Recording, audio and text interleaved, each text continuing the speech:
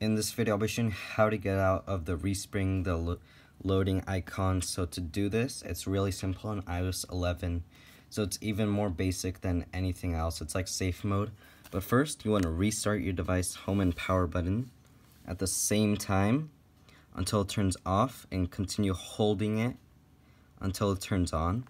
And now you can just let it restart, so it will get you out of the jailbreak. And let me show you how to get out again. So don't forget to like and subscribe. So you want to see more top 10 and top 5 tweaks, so you can see it just started up again with the Apple logo. So just wait for it to start up. There we go. So we're out of the jailbreak. So it somehow affected my device. You could see that everything is normal. Anemone is there, but it's gonna crash. That's what affected my device. So be careful about that. So you want to go back to Electra, wait till the fire, and click skip. Turn off tweaks, click the jailbreak, and now it's gonna disable, and you'll be on Open SSH, and you'll be able, just like that, and you'll be able to access Cydia. Because if you're not jailbroken, then you won't be able to do and install anything. So ignore, don't get anything from. You want to first look, so you could see there's Cydia installer. So you can click this, and it's by Sork, so you don't want to install that. So then go back to your tweak, click Anemone is the one that broke.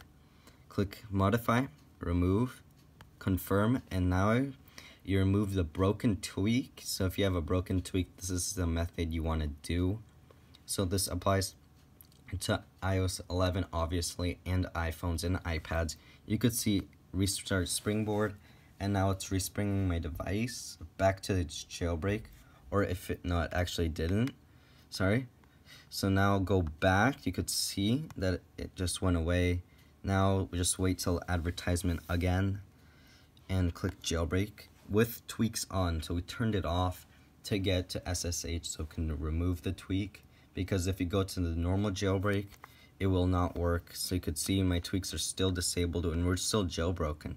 So we have to unjailbreak through the SSH by restarting your device and completely being out of the SSH. So just restart your device again. So sorry if I accidentally clicked jailbreak, but it was already jailbroken. Even though it was not running it was still jailbroken with SSH.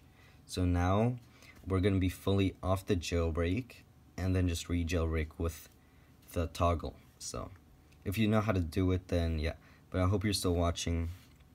So now just restarted. Now we're officially off the jailbreak. Because previously, to check if you're still jailbroken, Cydia would open. There we go. It crashed. Open up Electra again. Wait till the ad. Click cancel or skip. Keep the tweaks on. Click jailbreak. And just wait until Electra does its thing. 2 out of 3. So now, there we go. Now it's going to restart, and you'll have your tweaks back on. Cydia is going to be functioning again. And there's no problems at all.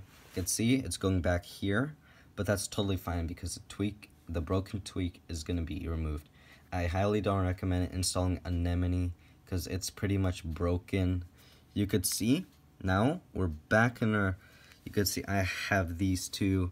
Now I'm officially back on jailbreak. I can install my tweaks again, more tweaks without anything happening. You could now get in and no longer any respring. So I hope this helped you out. Don't forget to like and subscribe. 4 away from 200 subscribers. Thanks for watching, and peace.